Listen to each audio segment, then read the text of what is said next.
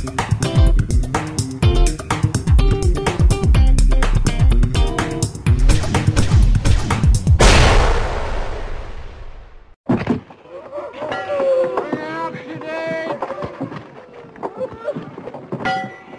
out Jadine! Bring out Jadine! The bill is dead, dead, dead. Dead as a doornail, and average Americans have a lot to be proud of. S. 1348 suffered a sound beating on Thursday when the Senate vote on cloture came up 15 votes short. Knowledgeable observers considered it virtually impossible, but with thousands upon thousands of phone calls, faxes, emails, and irate meetings with our elites, you did it. There's just one problem, though. Ninepence. I'm not dead. What? Nothing. Here's your ninepence. I'm not dead. Here. He says he's not dead. Yes, he is. I'm not. He is. In his insane desire to do nice things for the citizens of Mexico, President Bush plans to do lunch with Senate GOP members this week in a desperate attempt to keep the Shamnesty bill alive. Though the bill has brought his approval ratings to their lowest point ever, though only 23% of Americans support it, though only 16% of Americans think the bill would actually lower illegal immigration, the president will try to resurrect it. Scott Rasmussen of Rasmussen Polling recently wrote, "There's no mystery to why the public opposed the bill. In the minds of most Americans, immigration reform means reducing illegal immigration and enforcing the border. Only 16% believe the Senate bill would accomplish that goal."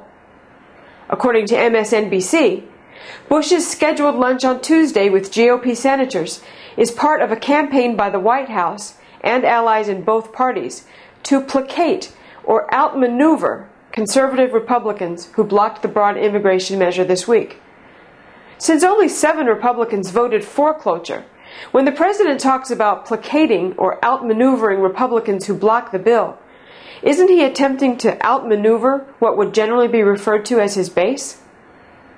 Of course, the president's Amnesty lapdogs, Lindsey Graham, John McCain, John Kyle, and his new bestest friend Ted Kennedy will be right there with him. We're left wondering if George Bush's legacy will be the death of the Republican Party, not Amnesty. So why are we doing a special emergency blog burst just to talk about this? Having done their duty and effectively defeated this bill, Americans should have been able to breathe a deep sigh of relief. As a matter of fact, that's exactly what El Presidente hopes you'll do this week. And that's exactly why we're here, taping this at 10 minutes past my bedtime. You see, the greedy elites who do not care about the devastating toll of cheap labor on our country and culture, the Chamber of Commerce, the Wall Street Journal, the unions, won't rest this week. Regardless of the cost to the American people, the self-serving elites who seek political gain, like the delusional GOP members who will be signing their political death warrant with this legislation, won't rest this week.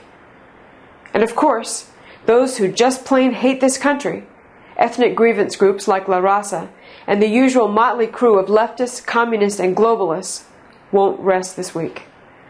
And that's why we're here, folks, with this extra special Read All About It edition of the Blogs for Borders video blog burst.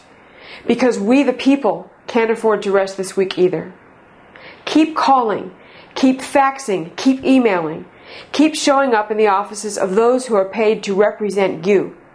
Because if they want to do CPR on S. 1348, it's up to us to pull the plug. Ah, well, can you hang around a couple of minutes? He won't be long. No, I've got to go to Robinson's. They've lost 9 today. Well, when's your next run? Thursday. I think I'll go for a walk. You're not fooling anyone, you know. Look,